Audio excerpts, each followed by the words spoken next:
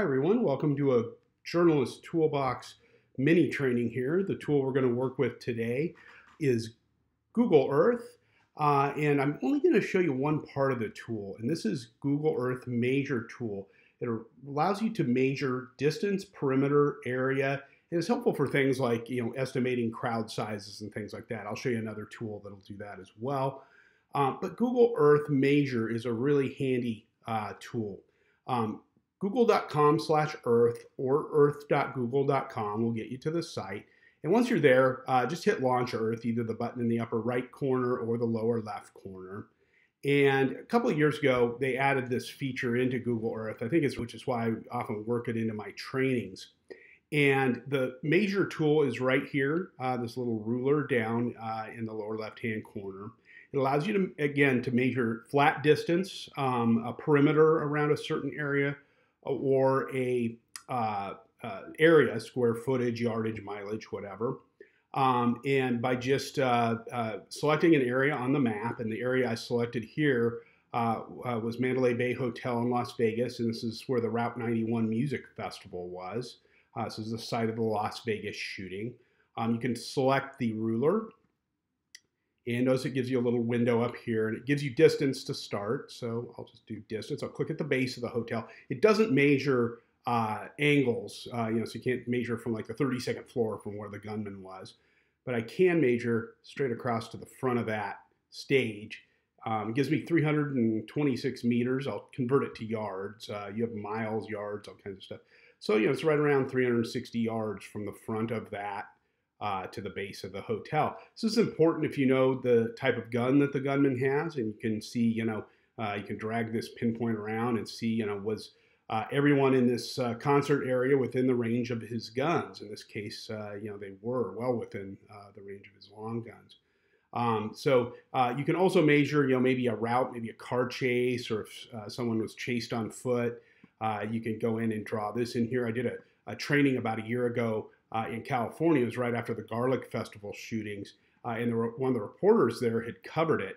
And we retraced the steps of the gunman, and he covered about 225 yards across a creek flatbed up through a little forest area. So he popped right out into the area where the festival was. And, he was carrying guns and ammo and things like that. And it was, pretty remarkable to see, that area that he covered, a little scary too. So it's good for, breaking hard news stories if you're measuring distances, maybe car chase or something like that. You can hit Start New up here in the upper right-hand corner. If I wanted to see the perimeter of this concert area, I could just click around on it and kind of connect the dots here. I went a little wide there, but we have 927 yard perimeter, and it also gives me area too. And again, this defaults to meters. You can adjust it to yards. So you can measure the square footage of the area. You can also use this to estimate crowd sizes, and this would have come in real handy back in January 2017 when there was some discrepancy over the amount of people or number of people at the inauguration for Trump. To get rid of this kind of rotating 360 look, I can click on the X up here or hit 2D. I'll drag the tool over to right where the National Monument is, and I'll hit the ruler. Just paint over the area where the crowd was. And let's say I know that, maybe 1.5 people fit per square meter. I could do this and, again, adjust it to meters or whatever I want to set it to. And you can go with, I'll change it up here to meters.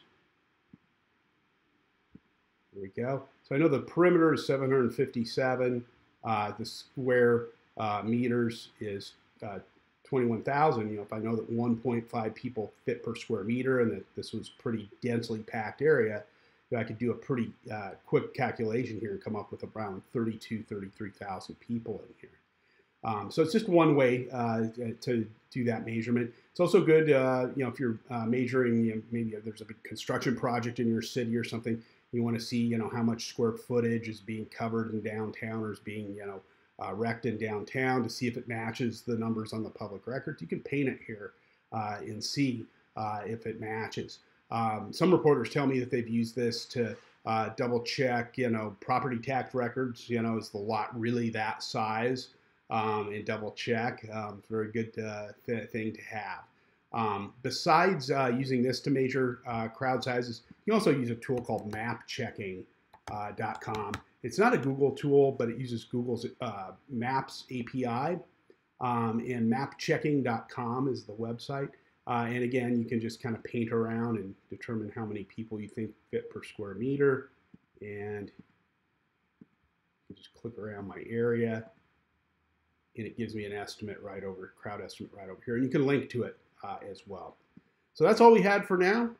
Google.com/Earth and mapchecking.com.